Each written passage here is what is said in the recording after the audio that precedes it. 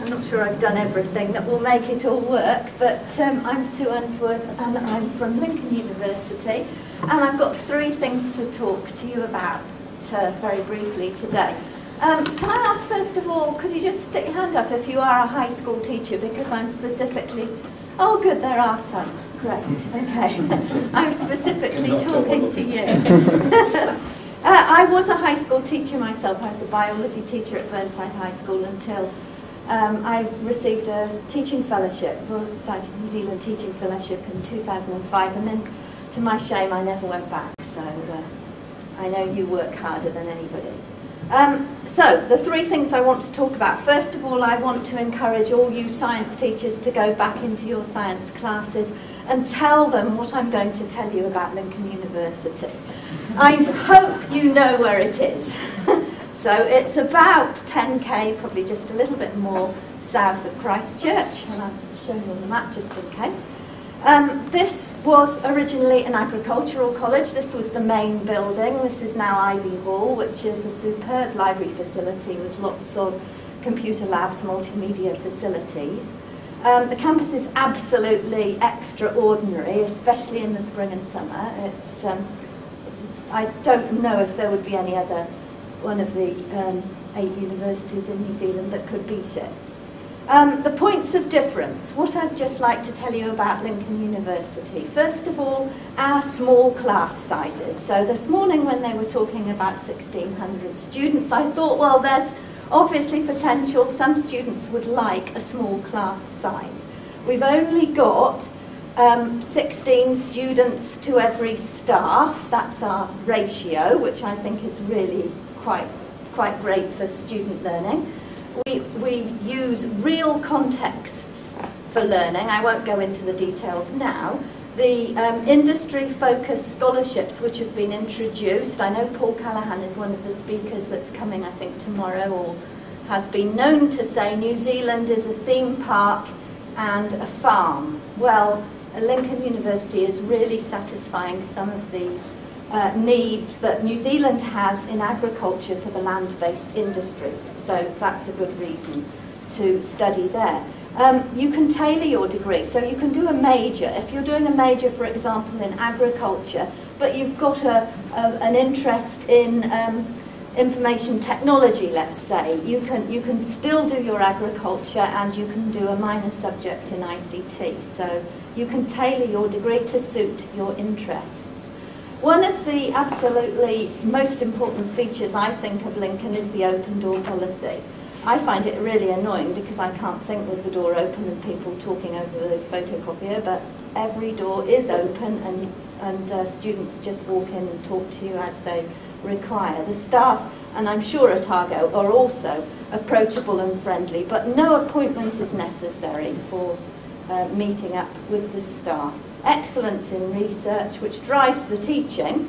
The programmes are all applied, and what I find wonderful is the free car parking, being a regular visitor to Canterbury and trying to actually get a car park. So, what does this mean with regard to chemistry and biochemistry?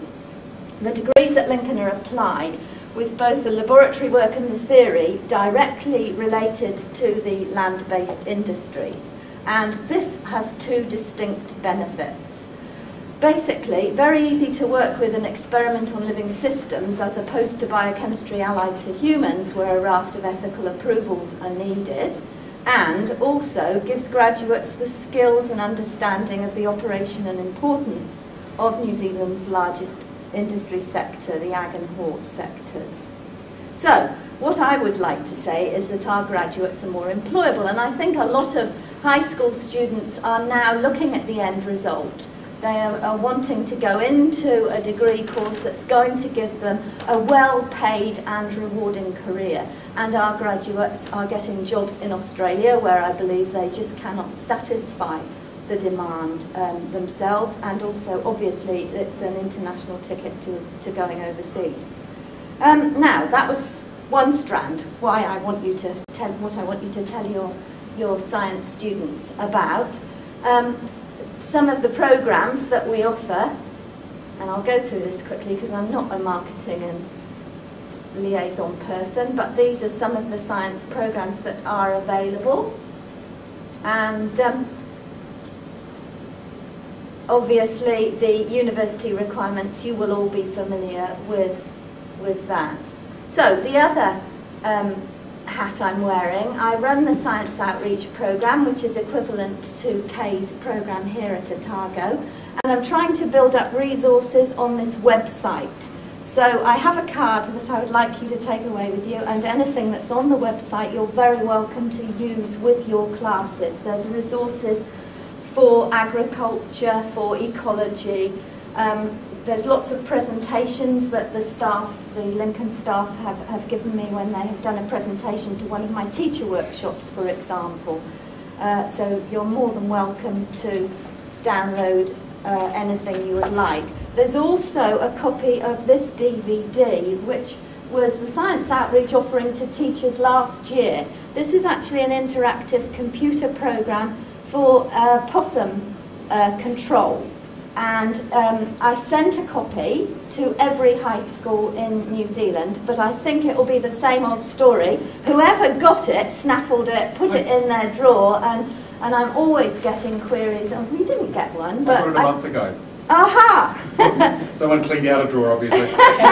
Well, you can put this onto your network, and I think the kids love it because you're controlling possums, you're using various techniques, and you're limited by the amount of funding that you've got. You're a doc worker, and so you have to be cost effective. So I hope that the kids will find it useful for junior science or perhaps even up to level 2 biology.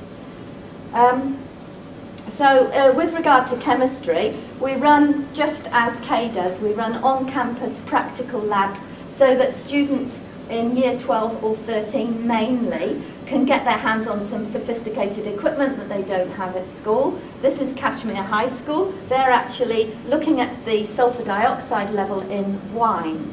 And here's some more Kashmir High School. They were quite impressed with the flash way of dispensing 10 or 20 millilitres using these bottles, which things like that, they just don't have the opportunity at school. Looking at the same sort of lab as Kay does here, the biochemistry DNA lab, we do a whodunit lab.